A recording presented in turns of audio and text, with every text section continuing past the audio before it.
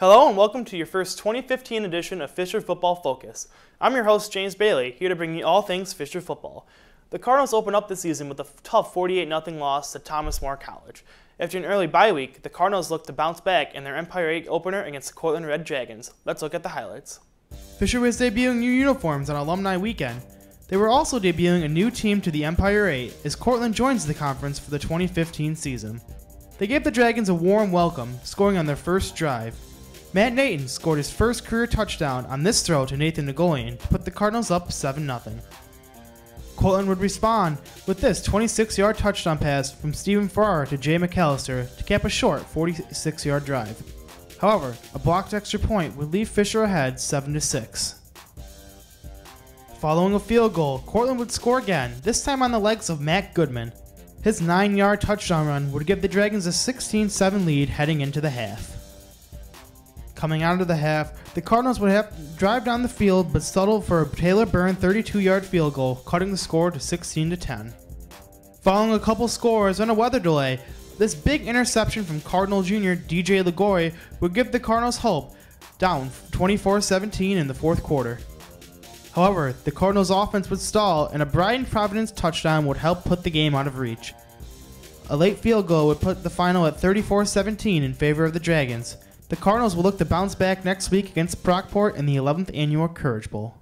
Coming up next, I'll be sitting down with head football coach Paul Vosberg, so stay tuned. Did you find it? Elbows up. You taught him how to hit a baseball. Just like that. Say hi! How to hit a receiver. Nice. The strike zone. The net. You taught him how to hit the upper corner.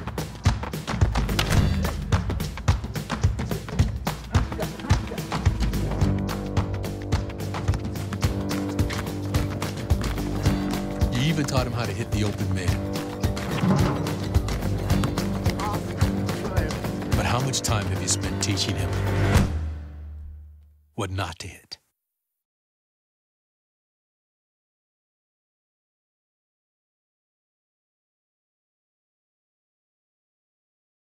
Welcome back to Fisher Football Focus. I'm joined here with head football coach Paul Vosberg, and Coach, we're glad to have you here. Glad to be here. So, obviously the past 2 weeks have been a little bit rough, but let's first look at the positives. This past week against Cortland, you guys moved the ball a little bit better offensively. You did end with 17 points, 285 yards of total offense, and you really kind of held with them, at least passing the ball. The passing yardage statistics pretty even between the two teams. So what did you see in this game that you think went a little bit better than the first game? Well, I think overall we played a much better game against Cortland than we did Thomas More. We didn't do too many things right down there, but overall we blocked better, tackled better. Defensively, I thought we did some nice things. We didn't give up the big plays that we had given up the week before. In fact, there was times out on the field I thought our defense was playing very well. They were put into some tough situations with the short field, and they responded very well. They had a goal line stance and forced a couple field goals instead of touchdowns, and so they improved. They were a better football team this week than they were 2 weeks ago when we played Thomas More. We moved the ball offensively better, not as consistent as we'd like to, but things overall as a whole football team, I thought we were a much better team this week than we were 2 weeks ago. You mentioned the field position game, and that really never went your way. It always felt like you guys were always starting at or inside your own 20, where meanwhile Cortland would always starting around midfield. So how does that go into coaching? You obviously got to change your play calling a little bit, depending seeing that you guys defensively were always on a short field and offensively always had to go the whole length of the field. Yeah, it's tough. There's a combination of things that occur in causing that field possession. Some of it was we got ourselves in trouble because we had a penalty here or there. Example was we get a kickoff, they kick it into the back of the end zone, we down the ball, but we get a penalty, and so instead of starting on our 25, we start on our 12.5-yard line because of the penalty. Now we go 3 and out, now we punt. Our opponent now has a short field.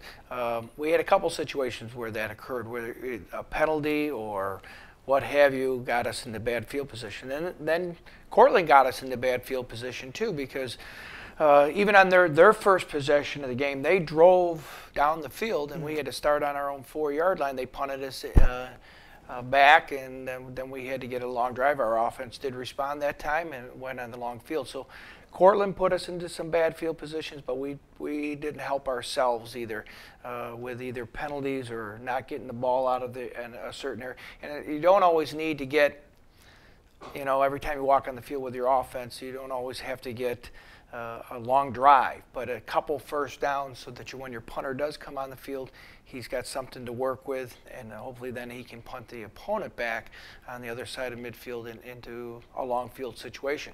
If we'd have created more long field situations for Cortland, I think that the score could have been different. So you mentioned penalties, and it always felt like you guys always had a penalty at a wicked and opportune time.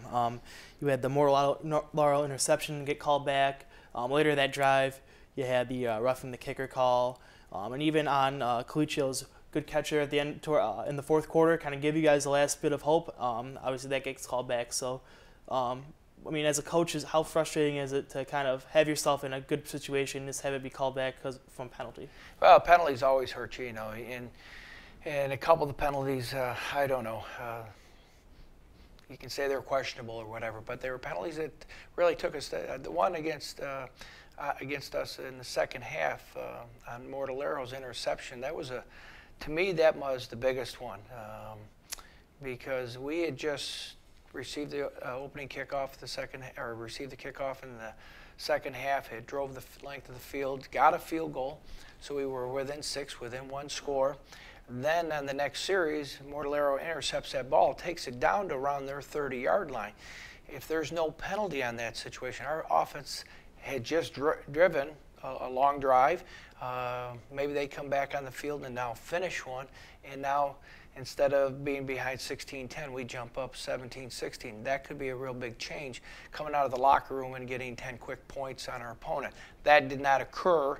Then we did have a penalty, and we roughed the punter. And the best thing about that whole situation was one of the best series I've seen our defense play, because they were put back on the field and so on and so forth, and they did not score. Mm-hmm. They held them. And there was 3 opportunities for us to get off the field, and we did not get off the field. And finally, the defense did stop them, and so on. So those penalties really hurt us. And that was one thing that was different than the first week of the season. The first week of the season, I think we only had 1 penalty the whole game. We didn't play very well, but we only had 1 penalty. This time we had either 10 or 11 penalties in the game, and you can't survive with 10 or 11 penalties, 100-plus yards in penalties. That'll kill you every time.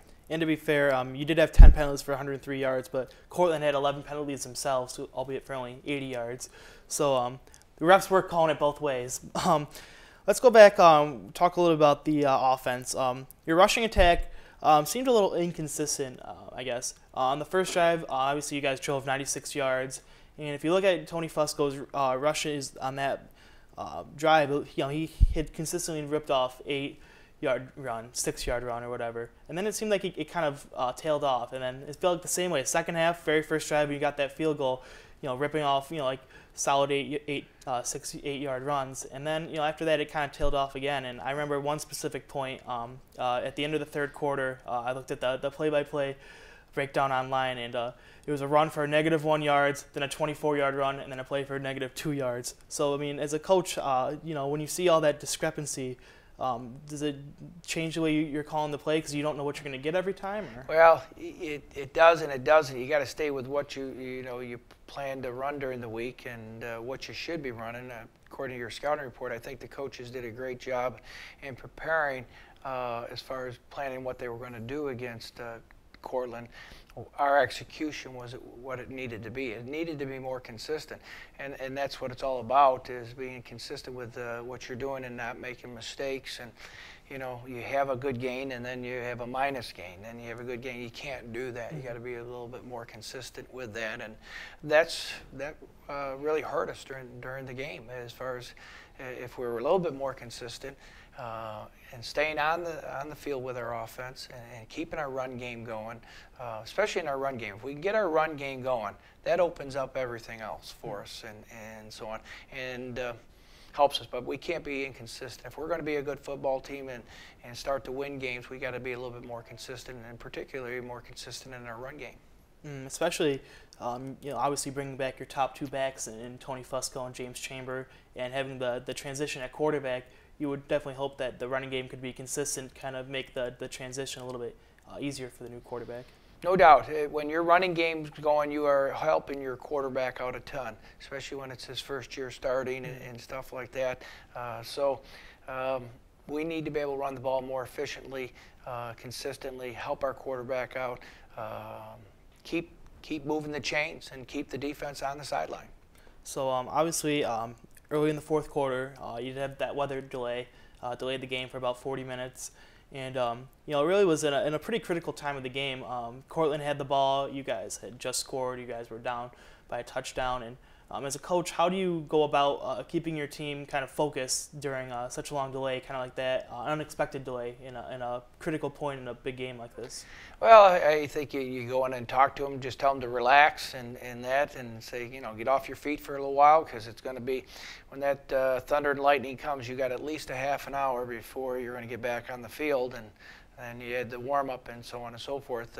But every time that thunder and lightning comes, it's another half hour starts, and so on. So you just say, hey, guys, you got to relax. We had this happen one other time when Brockport was here years ago, and there was like two of them back to back, and so that was happening in the first half of that game, and there was no halftime. The halftime was down to a 5-minute break for the teams on the sideline. But you just got to keep them focused. It's the same for both teams. They both had to go in the locker room. They both had to wait, and so on. And I did feel we had some momentum going into that break a little bit, because we had scored. Now we're within one score again, and they were sitting either 2nd and 8 or 2nd and 9 coming out onto the field. And so I felt good about where we were at that point. And in fact, we were at a good point up to about 5 minutes to go in the game.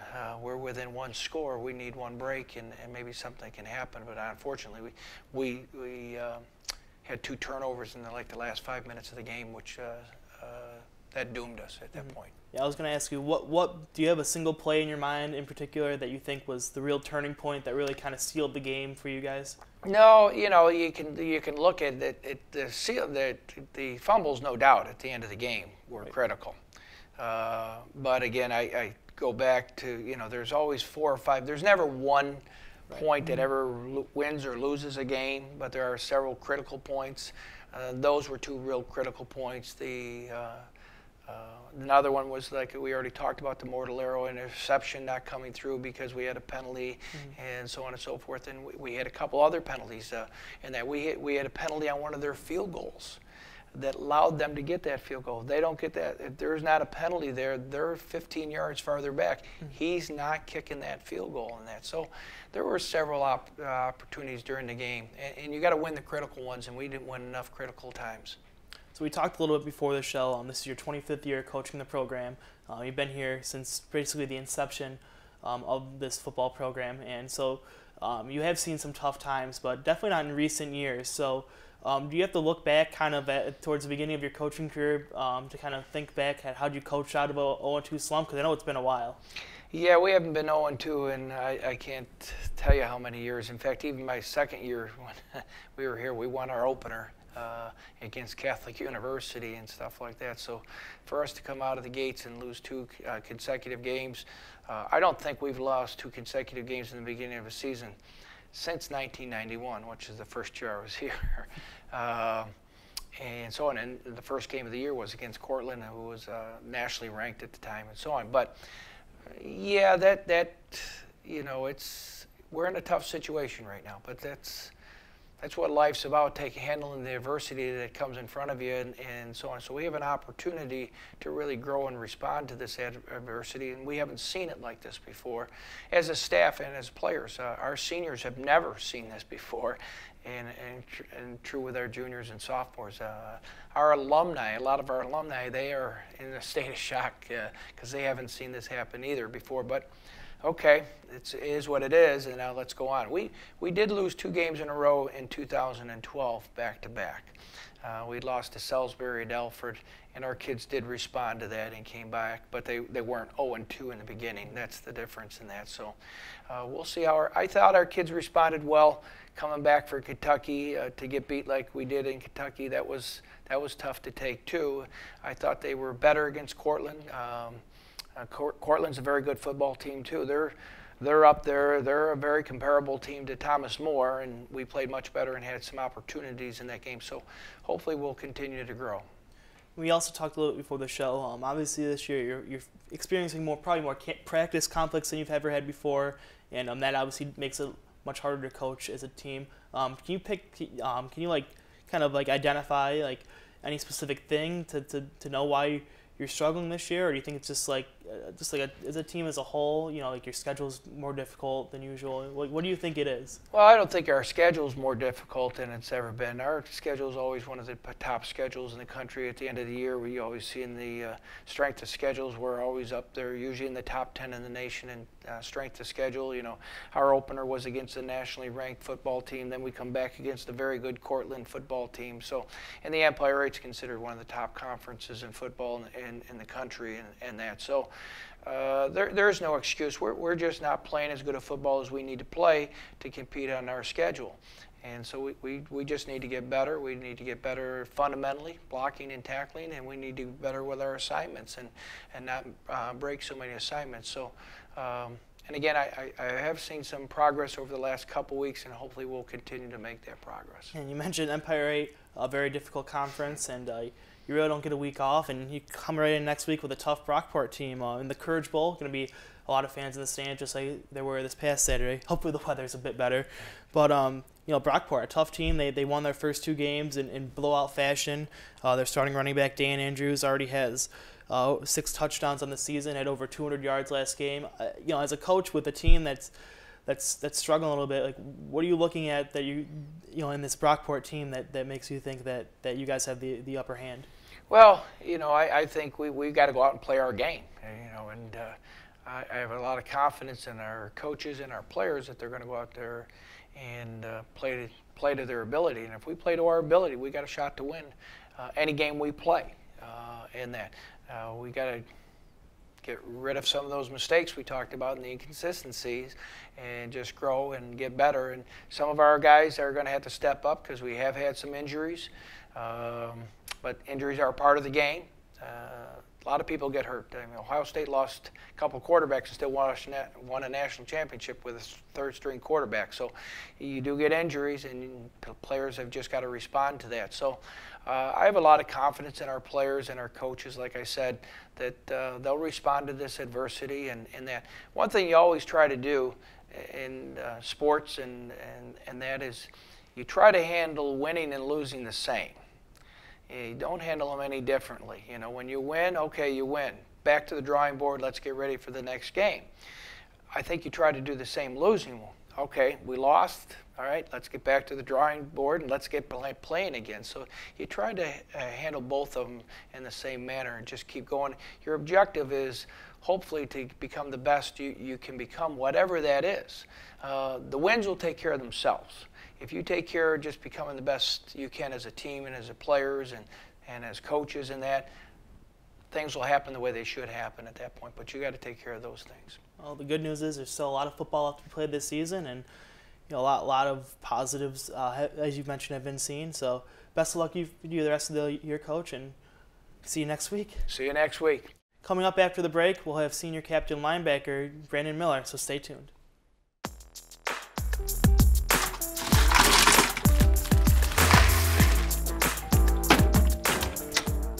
Thank you.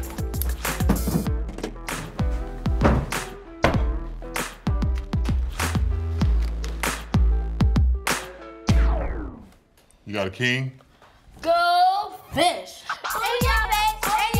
The smallest moments can have the biggest impact on a child's life. Take time to be a dad today. Welcome back to Fish for Football Focus. I'm joined now by senior linebacker Brandon Miller. Welcome to the show, Brandon. Thank you for having me. So, first off, what are your overall impressions of the game as a whole, really? Well, overall, I'm proud of the way the guys fought.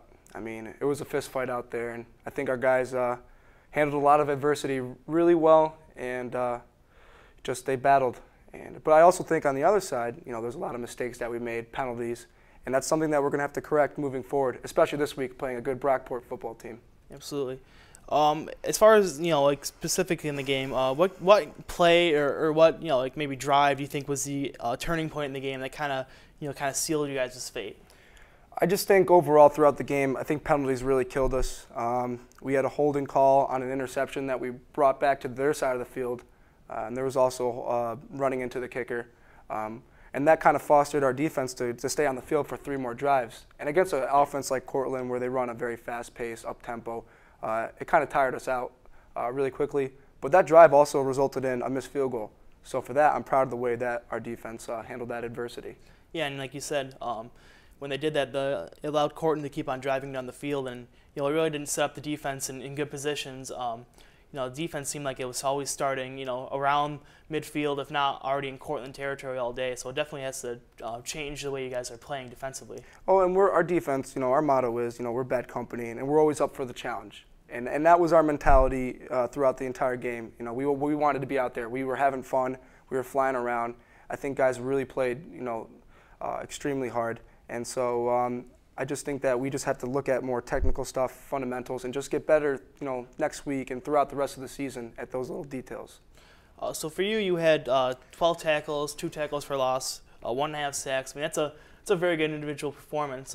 Would you consider it to be your best individual performance as a Cardinal? I feel like I definitely played my heart out. I think the hardest of any game I've ever played.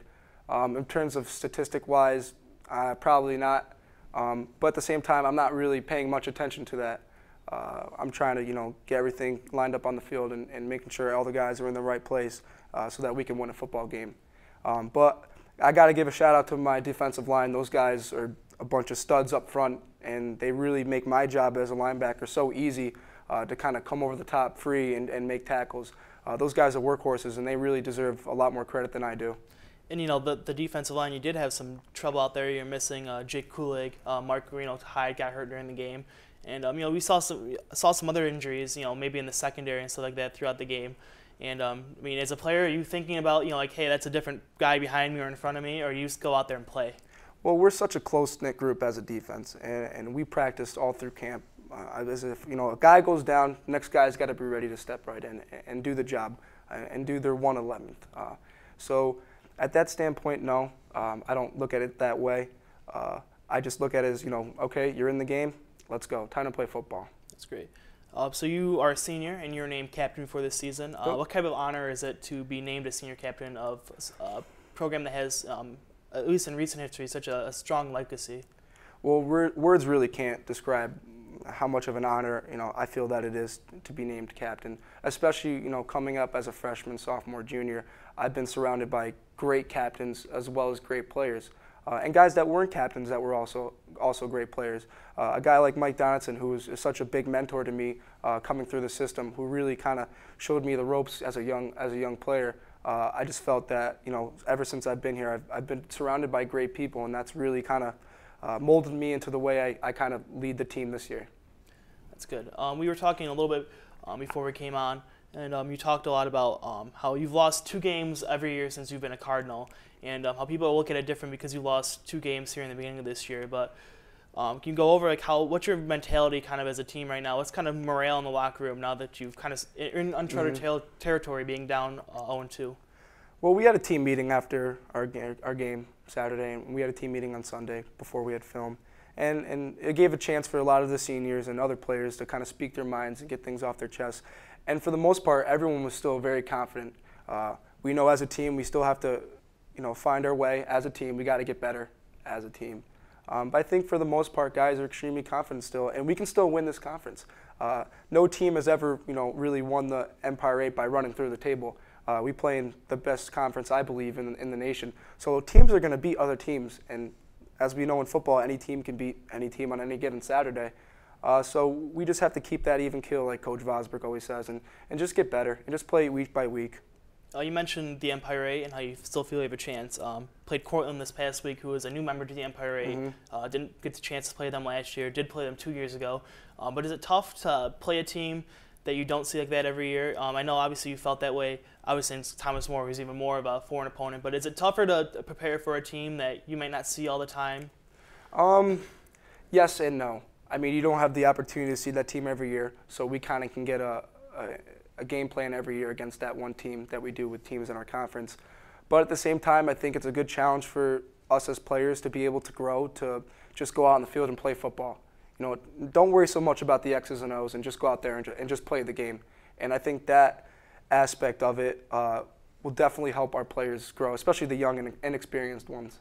So Alumni weekend last weekend, a big weekend, lots of fans in the stands. And doesn't get any easier. You have the Courage Bowl next weekend. It's going to be probably just as big of a game. And Brockport obviously coming in, who is a fantastic team, won their first 2 games in pretty much blowout fashion. So how do you, especially as a captain and a leader of the team, kind of help regroup your team and help them regain confidence in what looks like on paper to be a pretty tough game?